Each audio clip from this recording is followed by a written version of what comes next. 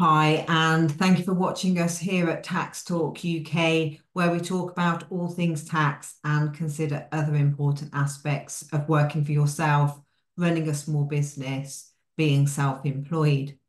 So today, as part of our bite-sized demo videos showing you how to get the most from your QuickBooks online software, I am going to show you how to close the books and lock down your accounts for a certain period. And before I do that, if I could just ask, if you are new here, please do take a moment to subscribe to our YouTube channel. That way you can easily refer back to this information if you should need to, and also find access to other information that we have on a whole host of different topics, all aimed at supporting you in your self-employment. If you navigate to the playlist section of our YouTube channel and look for the QuickBooks guidance, there you will find other videos that we have in our bite-sized demo series specifically for QuickBooks online users. So back then to locking accounts down, closing the books, as is the phrase specifically used in QuickBooks. And why do we need to do this? So if you are VAT registered, for example, and you are using your QuickBooks software to comply with Making Tax Digital, you will know that if you once you submit the VAT return, that QuickBooks knows which transactions have been submitted on that return, and if anything's amended or if anything's added after that event, it will bring them forward to the next return. So that's no issue at all. But say, for example, if you have submitted your self-assessment tax return and you simply use the profit and loss to be able to do that, then QuickBooks won't know what's been submitted and what hasn't. So therefore, if you have taken a snapshot of your information from QuickBooks, and you've taken your income and your expenditure and your profit, and that is what you have used to compile your self-assessment tax return, your self-employed section, for example, then if you then at a later date went in and entered an expense for that period, then of course when you're generating the reports, it's not going to ever be included. So that expense, yes, it might make your bank reconcile, but the reason of reconciling your bank, for example, is to make sure that nothing's missed. So by posting that transaction to a period that's already been finalised would mean that you're never going to claim that expense properly.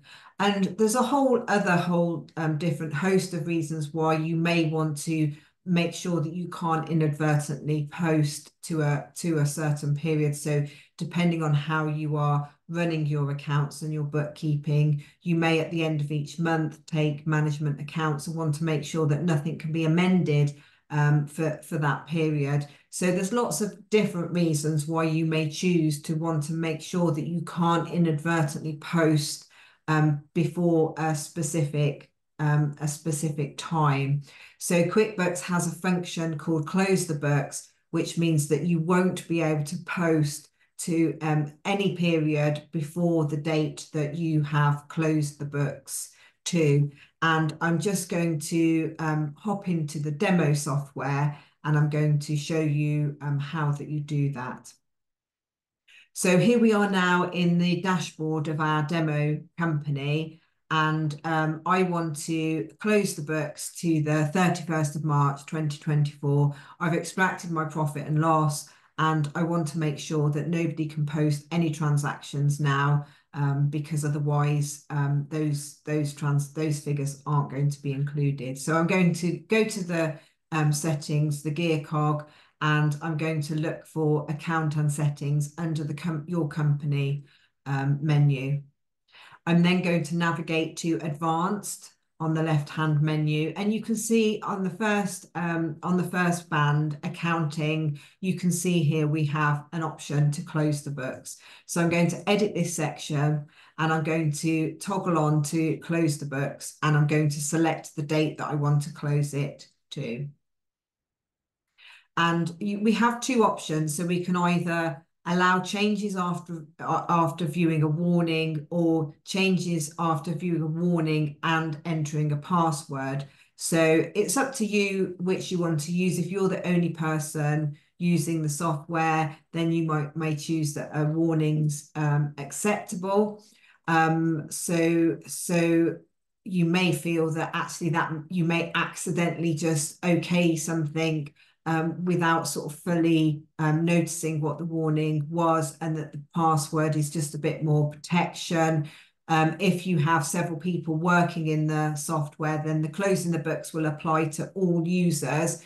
So, for example, if you're the main person responsible for your QuickBooks, and you want to make sure that nobody can do that, then you might want to enter a password that only you know, because then they have to tell you that they're going to change something. So this can be a way of managing if you have different people working at different levels in QuickBooks, because it may be if somebody is, for example, raising sales invoices or entering purchase invoices, or just doing one small section of the work, that person may not have the full understanding of the implications of entering something in a closed period.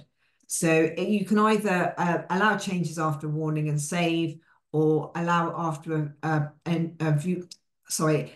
changes after viewing a warning and entering a password, and then you put the password in here, and we just save that.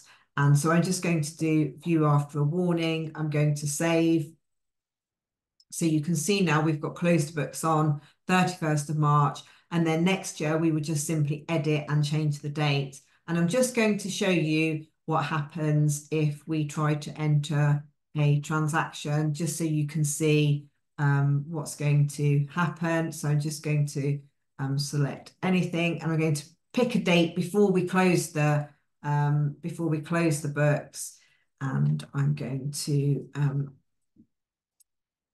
just enter anything, just so that you can see. So you can see if I go to save this, it's going to tell me double check the transaction date. This transaction was on or before your company's closing date. Using this date will affect your books. Are you sure you want to save? So if we said yes, then that transaction would be allowed. So again, it would depend on the reason why you'd close the books and who else is accessing the QuickBooks, whether you felt that this is secure enough, or whether you wanted to have the password as well.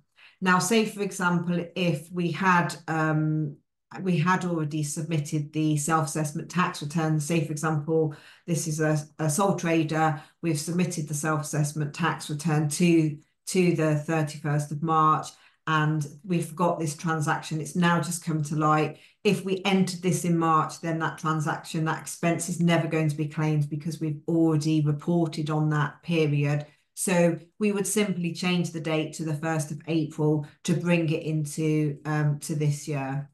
So that is how we would close the books, and that is how we would deal with any transactions that genuinely did need to be entered, but the period had been closed, and so we would just enter them with the first available date. And we could put a note in the memo to explain that a late transaction, the invoice arrived late, the purchase invoice arrived late, and we weren't aware of it, so it's been entered, but it's been entered as the 1st of April, in order to bring it into the next available accounting period.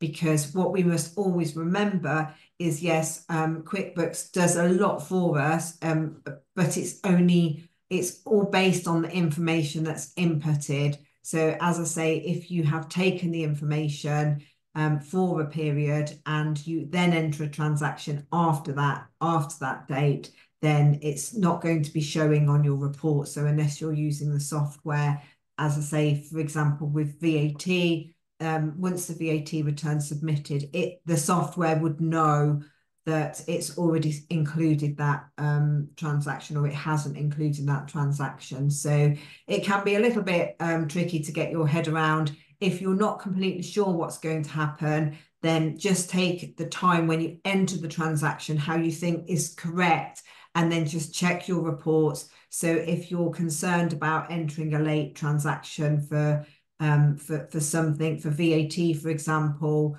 or on a profit and loss, check the report before, and then enter the transaction, and then check the report again to check if it's what you think's happening. Because although that may seem a long-winded, it's really important that you have a good understanding of where your information is coming from when you're generating the reports, generating VAT returns. But as I say, a really helpful function, because it's really easily done, especially quite soon after a year end or a month end, depending on how you're managing your books. But it's a really good feature, especially helpful if you've got several people working in QuickBooks in your business. As I say, closing the books will apply to all users. So thank you very much for watching, and if you haven't already, please do subscribe to our channel. Thank you. Goodbye.